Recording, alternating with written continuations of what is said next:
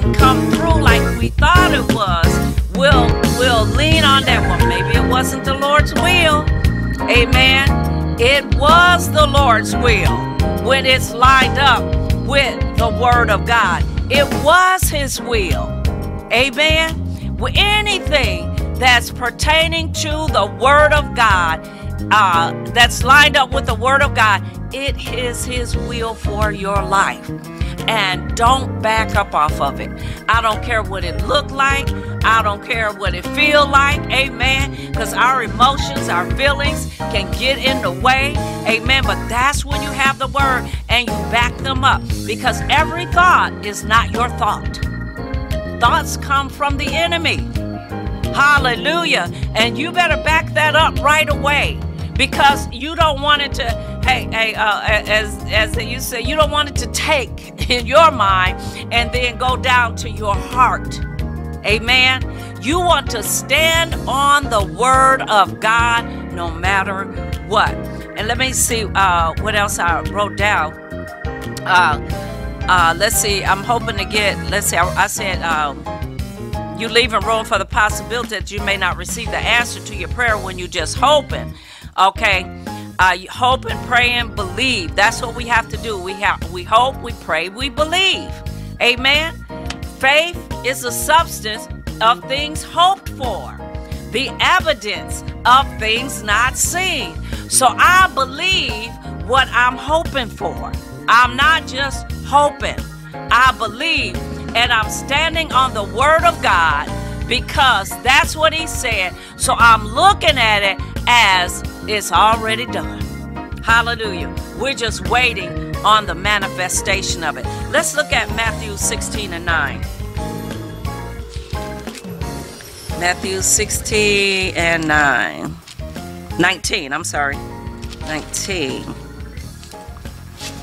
Okay.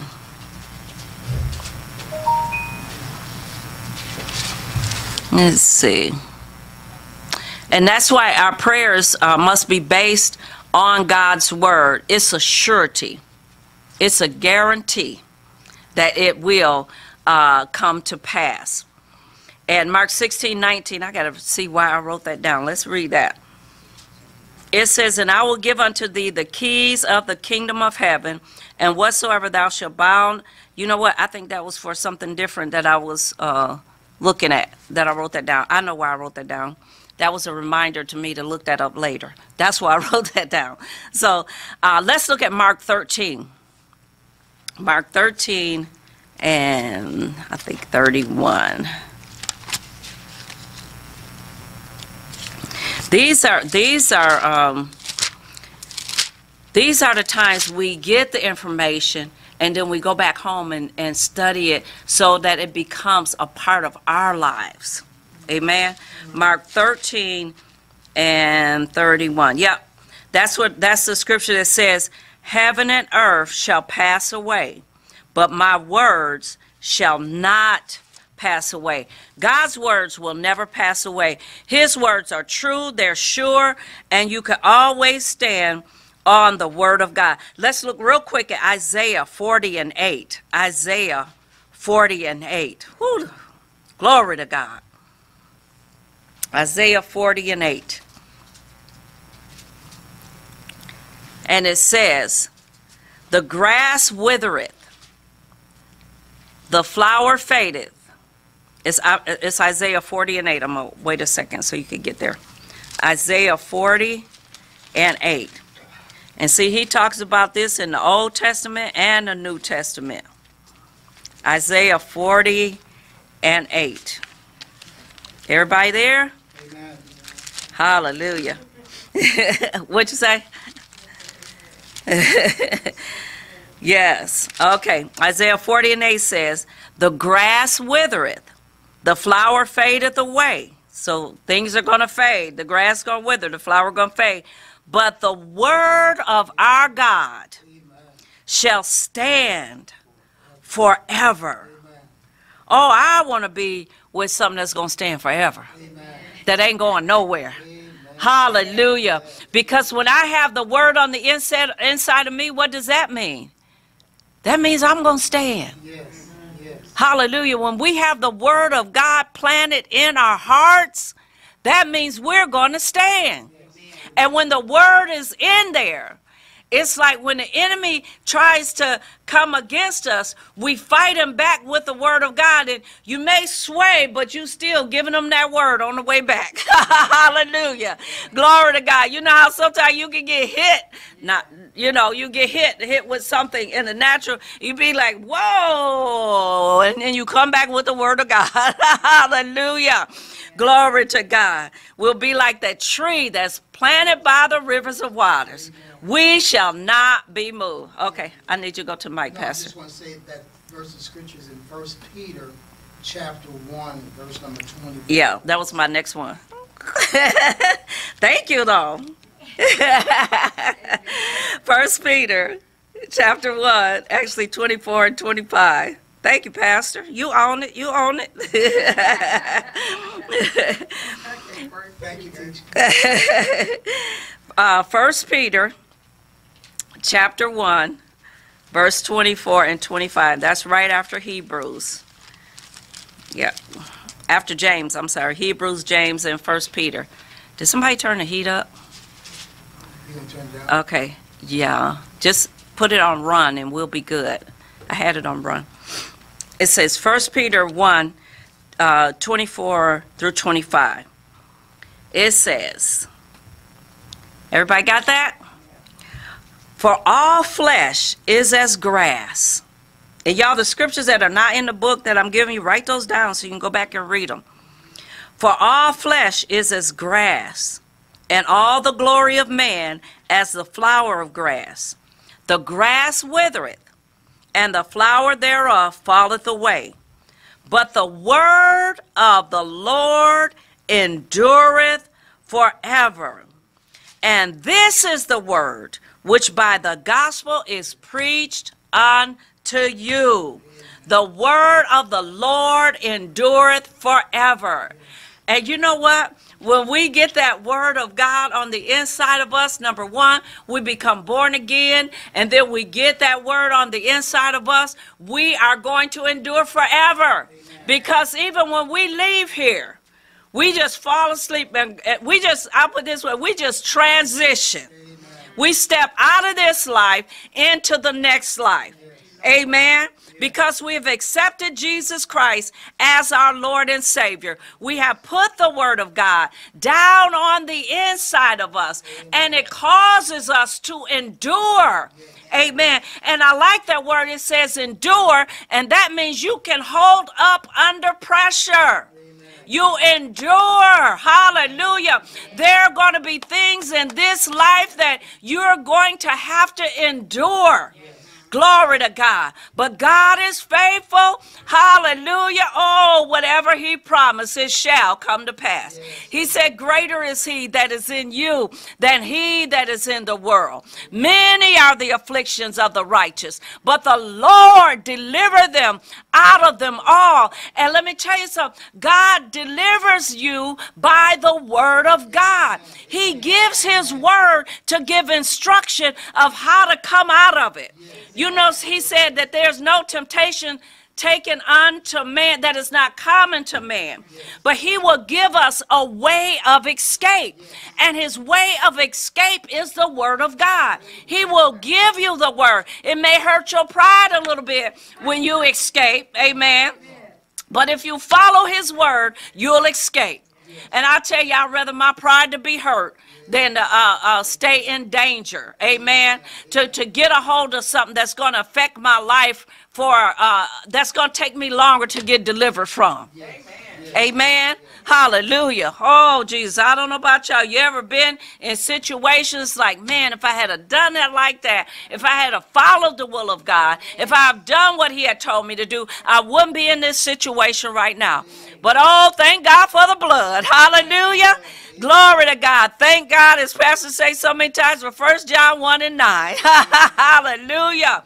If we sin, he is faithful and just to forgive us our sins and to cleanse us from all unrighteousness. But I tell you what, it's best not to even go down that road. Just stay on this side.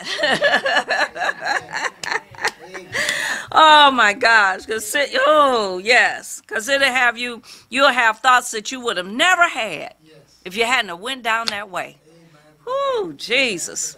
Thank you, Lord. So I decree we are obedient saints. Hallelujah. Hallelujah. We do what the Lord tells us to do. Amen. Hallelujah. God's word is good, isn't it? Amen. Hallelujah. Hallelujah. So we know that faith goes along with hope. If hope does not stand alone, okay?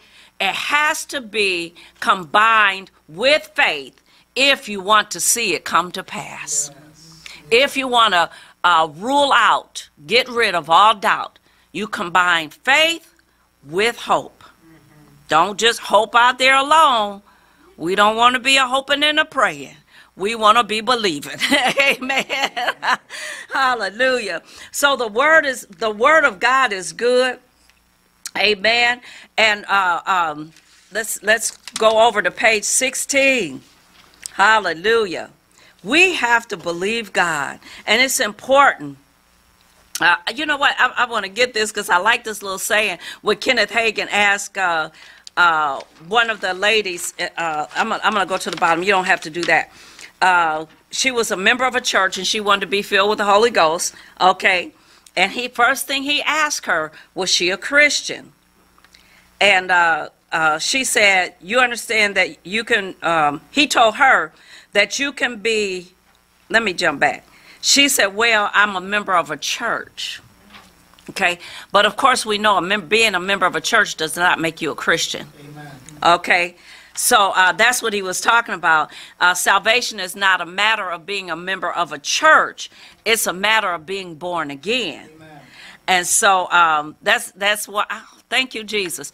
That's one way that I use to get into witnessing to somebody, because I know many people are. They'll say, you know, I belong to a church, so I ask them. I say, "Oh, what church you go to?" You know, and they tell me, and then I can go in. "Oh, so you've accepted Jesus Christ as your Lord and Savior?" You know, hallelujah. And so that's a way to get in. You know, and if they haven't, then we can talk about that. You know, so she said yes. And she said, "I know that." Then she knew that she was born again. He said he accepted her testimony. Look at this, y'all. I love this. He said, "Don't let the devil talk you out of it." Amen. Once you become born again, don't you let the devil talk you out of it. I don't care what somebody else says, because the enemy can use other people. I mean, of course, we don't get mad with the people, okay? But the enemy can use other people. Maybe you're not where you're going yet. You know what I'm saying? Maybe you're still a baby Christian. Maybe there are things that you're still working through. And somebody may look at you and say, "Oh, they ain't saved." You know what I'm saying? And no, don't let the devil talk you out of it. When you know that you've accepted Jesus Christ as your Lord and Savior, your behavior as you get into the Word of God and as you hear the Word of God through a preacher, amen, and that's why it's good to be a part of a good Bible-believing church that preaches the Word of God. You know what I'm saying? And as you're walking through this, yeah, there's some things that's going to fall off as you walk, amen? So don't let somebody tell you, "Oh, you ain't saved." You know what I'm saying? Don't let nobody steal your testimony that you have been born again. Amen. He said, don't let the devil talk you out of it.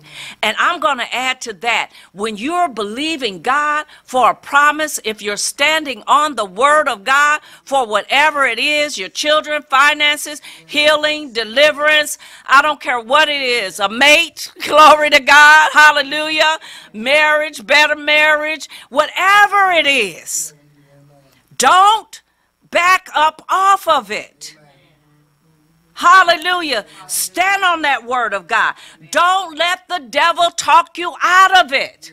Don't let anybody else talk you out of it. Stay on the Word of God. Don't back up off of what God has promised you in His Word. And yes, He's going to try to get you to back up.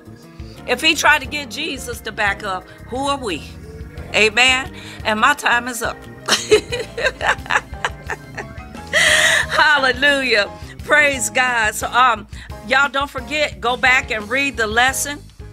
And make sure that you can answer your questions ahead of time, because when you answer, when you go back through there and answer your questions, and of course all the questions are in the lesson, so you don't have to try to go somewhere else and figure the questions out. They're all right there in the lesson. So what you want to do is go ahead and answer those questions, and what it does, it helps you to remember what you have been taught. And other books that we've gone through in Sunday Bible class, other books that we've gone through, I go back and refer to those books when I need to. I go back and refer to those.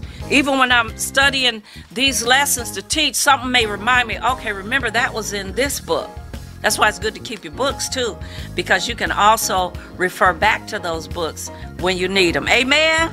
Hallelujah. The Lord is good and he is worthy to be praised. And there are some out there right now, you may have heard me talking about this life and how greater is he that is in us than he that is in the world, and the joy that we have that the world can't take it away. You may want to experience this. Oh, I tell you, you know what? I said you may, but I'm telling you, want to experience this. Amen. Jesus came that you might have life and that you might have it more abundantly. Do you want to live an abundant, victorious life? Then come on and accept Jesus Christ as your Lord and your Savior. Jesus died for you. He said, for God so loved the world that he gave his only begotten Son, that whosoever believeth in him should not perish, but will have everlasting life. Because when you leave this earth, and we all gonna leave here one day, when you leave this earth, you're gonna have to spend eternity somewhere else. It's not over when you leave this life. The Bible says it's appointed unto man once to die, and then after death, the judgment. And you want to stand before the Lord, having accepted him as your Lord and your Savior. And the only thing that you have to do, he said, for whosoever shall call on the name of the Lord, they shall be saved. Amen. You confess with your mouth the Lord Jesus. You believe in your heart that God has raised him from the dead, and you will be saved. It's just as simple as that. Don't try to stop doing something or say, well, I'll come to Jesus when I fix this or when I correct this. No, come as you are right now. He loves you. While we were yet sinners, he loved us. So come on and give your life to Jesus Christ right now. It's really simple. All you have to do is pray this prayer right along with us. So come on and bow your head, and those that are here are going to pray along with you. And if somebody else is watching that's near you that is already born again, just grab their hand and pray along with them. Pray this prayer with me. Say, dear God, I come to you now as a sinner, and I believe in my heart that Jesus Christ died for my sins. And on the third day, I believe that you raised him from the dead. I accept what Jesus Christ did for me. I accept him now as my Lord and my Savior, because I believe this in my heart and I've confessed with my mouth. I am now saved. I am now born again. Thank you, Lord Jesus. Thank you, Heavenly Father, for saving me. Amen. Hallelujah. And what we have this little booklet called The New Birth that we want to get in your hands. And we have a number for you to call, and that's 810-515-1286. That's 810-515-1286. You can call that number and we will get this booklet to you. Call the number. If no one answers, leave a message, leave your number. We will call you back so that we can get this information to you. We will bring it to you or we will mail it to you, however you want to receive it.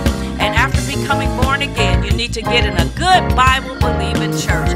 And Abiding Faith Christian Center is a good place to be. Well, God bless you. And we are having our 11 a.m. morning worship. If you're in the area, you still got time to get here. And then also, if you're not coming to the building, then join us again at 11:30 a.m. for morning worship. Amen.